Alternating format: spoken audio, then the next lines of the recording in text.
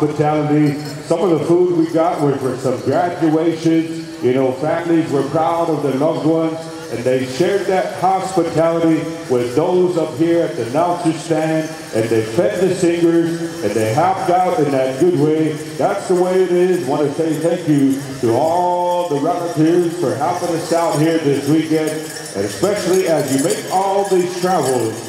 They say when you feed somebody, you want them to live. So we say thank you to those families for recognizing their loved ones and helping us out and making sure. I don't know if I'm going to be able to sleep tonight unless I drink a lot of water there, Vince. Man, I tell you, that was some good brisket though. Even Jason Dial took some of that brisket and he's going to microwave it tonight for a midnight snack. Hey.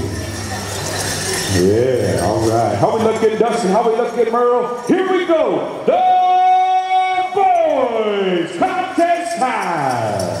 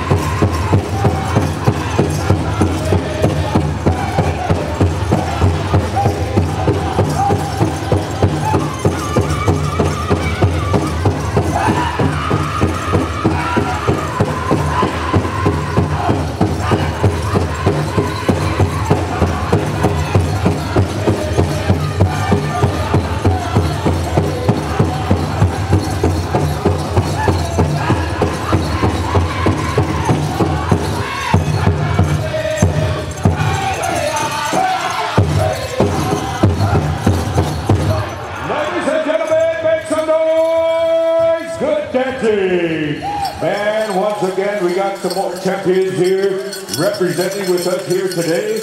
Come on over here, line up, and we're going to be calling up Junior Men's Chicken and Fort Peck Sioux. Going to bring us home.